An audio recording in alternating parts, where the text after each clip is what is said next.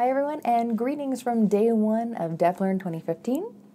I'm doing my usual little recap videos, and so I thought I'd tell you a little bit about how the first day went. So started out with keynote from David Pogue. He talked about a session called Learning Disrupted, the unrecognizable new world of tech and culture. And so he showed us a lot of examples of how we're surrounded by devices that can do an absurd amount of new cool things. And they can do serious things like track our health, or silly things like he showed an app that created a digital ocarina that you could play on your phone by blowing into the microphone. So serious things and silly things. So these things don't just make our lives better, although in the case of the ocarina, not better. But they also change how, what, and why we create, share, and interact. They're also changing how we act and are as a culture. He also talked about how these new devices are discovered. And he basically said, look, you never know what's going to be a hit, and the vast majority of new innovations are going to fail, possibly fail miserably. But we have to keep innovating is to keep trying things out and, see what sticks, see what doesn't, and then just, keep going with that. Innovation doesn't come from just magically getting things right away, which is always a good message to hear. So next up, I started going to concurrent sessions, and the first one I went to was Do-It-Yourself Music Tracks, Loops and Virtual Information by Don Bolin. And so he talked about why you'd want to add a soundtrack to your learning. Soundtracks convey mood, emotions, transitions, give things a sense of place. And so all of this can make the things that you create more immersive. So, e-learning videos, what have you. If you're not a musician, though, what you can do is leverage a loop. So these are little tiny snippets of music, and repeat them after each other, use a whole bunch of different loops and interweave them together to create your own soundtracks yourself, which is great and awesome. The main tool that he showed off for this was GarageBand. So if you're an Apple user, hey, you're in luck. There are obviously Windows equivalents, but he particularly liked GarageBand because one comes free with your Mac. So cheap, it's easy to learn how to use, and comes pre-installed with a whole bunch of loops. You can get started right away. He mentioned a few other free and cheap places to get loops. So a few he mentioned were Big Fish Audio, Sound Nation, CC Mixter, and freesound.org. There's a few things I was thinking about as he was doing this talk about apps that you can get for your devices that help you make your own loops. Once again, even if you're not a musician. So there's a few that I've been playing with lately that I really liked that are all either really cheap or free. So the three that I've been liking are Auxy, A-U-X-Y, Beatwave, and then this one's amazing, Figure by Propellerhead. I think they just made it free, so go check that one out. All three of these are ways that you can create your own loops yourself, and then use something like GarageBand to weave it all together into a soundtrack. The next session I went to was one of the learning stages, and it was We Don't Own Social in the Workplace, and We Never Will by J.D. Dillon. J.D. and I used to always have our sessions scheduled at the exact same time, so I'm only finally starting to get to see him do presentations now after years of knowing him. Great presenter. I think he's now on my list of people I will always just go, that's a sure thing. He kind of advertised this as a rant, but it wasn't really a rant. But obviously, you can tell by the title, he's not totally buying into this whole idea that L&D should be leading the charge on social. And not that he doesn't believe in social, but maybe not how we're doing it right now. So he talked about how a lot of companies have social technology, sometimes even more than one tool, but many companies find that they have trouble getting people to actually use the darn things. Just because you get a tool doesn't mean people care that you got the tool. Some companies think that this is a lack of skill, so people just don't know how to use the tool. But a lot of these social tools are like the social media tools that we're using elsewhere, like Facebook and Twitter and what have you. They're incredibly easy to use, and people actually use these kind of tools all the time. So the problem isn't lack of knowledge, it's lack of interest or lack of understanding how that tool fits into making their work life better. A lot of the way that we use social for other areas, it isn't immediately apparent to people how you would use social in a work circumstance. It's so sometimes divorced from how we use social elsewhere. So what are some things that you can do to help people understand how social tools can fit into their work life and make their work easier? Well, a few that JD mentioned were just like letting people know how the tool actually practically helps you do your work. And you can do this by modeling, setting up projects and showing people directly and, helping them catch on. Another thing he mentioned was a natural application is to have people solve problems socially. So use your social tool, put out a problem, and have them solve the problem in the tool. And so that's a great way to get people to wrap their heads around, well, how could I use this tool?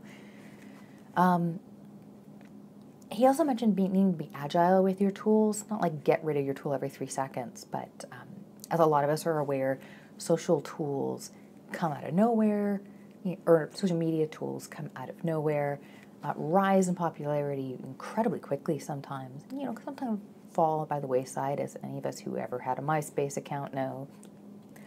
And you're not going to be able to do that in your workplace, but be aware that you are going to have to start paying attention to those trends and see how you can integrate them into what you're doing. Not just, be like, we bought a social tool 2 years ago and we never have to change anything again. Something he felt really passionately about, at least it seemed from the talk, was that learning and development shouldn't lead the charge on social. You actually want the whole organization involved. But learning and development should have a seat at the table and be part of that.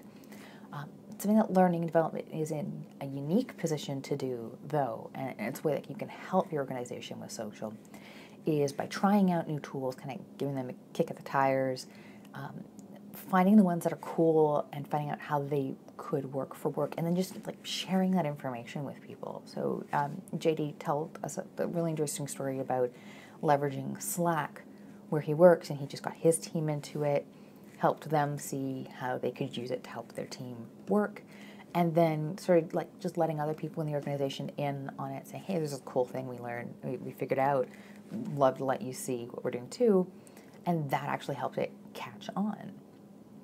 I kind of like this idea of like little tiny pilots to try things out and like build up why someone would care. And I would say if you're looking at trying to make your social platform or what have you at your workplace actually engaging, JD's someone who's really good to talk to. After that, I was actually on a panel called Past, Present, and Future of Games. It was with Julie Dirksen, Sharon Bowler, and Kareem Pagano. Really interesting panel, lots of really great questions from the audience that I'm not even going to try and summarize here. I will say one thing though, and there was the final question that was asked, which was a kind of a two-parter. The first question was, what's our favorite game right now? And if you know me, you know I love video games. Have I feel like my whole life practically. Something that I'm really into right now is incredibly dorky. It's a type of video game called visual novel. It's a really popular format in Japan. It's all about storytelling and choice in storytelling and having that influence the game. And because I'm really big on choice and breaking scenarios and stuff like that, it's kind of a natural fit for the stuff I'm interested in. So there's a particular visual novel that I'm pretty keen on right now. It's totally dorky. It's called Hatoful Boyfriend. It is a spoof of Japanese dating simulation games. In this case, it riffs on all the tropes from these games, but your love interests are all pigeons and other kinds of birds. It's very silly, very self-aware. It does a really great job of showing how making different choices can completely change a game. And then the other thing we were asked was, what's a game we would recommend other people play? And I kind of went somewhere a little different with the question. I actually recommend, rather than playing a specific game, is that people go out and go to Kickstarter, which is a crowdfunding platform, and kickstart at least one game. I don't care what game you kickstart, it doesn't matter. The cool thing is that games on Kickstarter typically haven't been fully developed or developed at all yet. They're usually proof of concepts at the point they go to Kickstarter.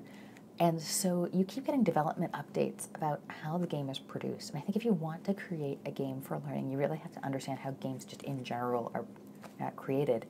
And this is an amazing way to do that. Get insights from the game developers, find out what's working, what's not, what the process was, where they kind of backslid. And you get that all from the production notes from the games that you kickstart. At least I have for every game I've kickstarted. And you don't even have to kickstart the whole game, just give them $1. That usually gets you access to the updates, and it's an amazing wealth of information. Finally, we had the final keynote of the day, and that was Digital Badges and the Future of Learning by Connie Yowell. And she was talking about how, we all talk about wanting to reimagine learning. we have to do that. We have to solve for three really big things. She's saying that lowered engagement of our students. We have a lack of employment skills, so people are coming to the workplace without having the skills that their employers actually need them to have to be helpful. And then there's a lack of equality. So these are all serious issues, and they're why we need to reinvent learning. So what she did is found information about going back to asking successful adults how they learn and what their learning experiences was. I mean, like, would they have mapped it out as, the career progression of elementary school, middle school, high school, university, that, or something else? And so what they found was that learning wasn't a linear path, that it was people learned through a wide variety of connected and networked ways, not just school, but a wide variety of things, some formal, informal, what have you. And so to reimagine learning, we need to capture that kind of learning experience and recognize it, celebrate it. So what she said, one of the solutions for this is badges, in particular open badges. And so open badges is a standard. It's a kind of badge. It carries a lot of data about the person who earns the badge, where they earned it, how they earned it, and connection to relevant standards. Ideally, you want these standards to be universally recognizable so that anyone can understand what they mean. Open badges are shareable, and that's really important. As any of you who have ever done really obnoxious training at one job and then moved to another company and had to do that same kind of training again because your records didn't come with you, having shareable badges that are shareable anywhere is fantastic for avoiding that kind of nonsense.